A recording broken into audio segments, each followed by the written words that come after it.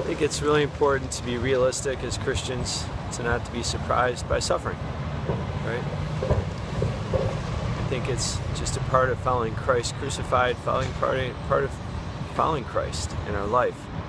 There are going to be people who bother us. There's going to be adversity. There's going to be surprises, challenges, health issues. Eventually we're going to die, right?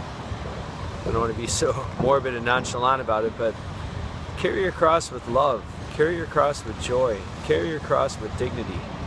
Carry your cross for Christ. He's the one asking you to carry it. Trust in Him.